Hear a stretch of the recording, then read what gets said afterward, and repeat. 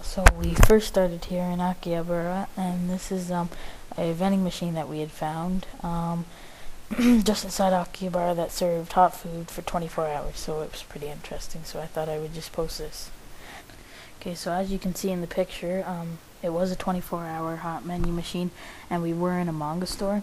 And it was just kind of odd where it was placed, but we thought it was pretty interesting, so I decided I'd do a video on it. So here's the video. Okay, so after 60 seconds, the meal was finally ready. It looked alright. So all you have to do is pretty much reach in and then you can get your meal. And all it is french fries, so you pretty much get the drift of what it would look like. So stay tuned for more videos, and soon I'll do a giveaway. Alright, thanks again for watching.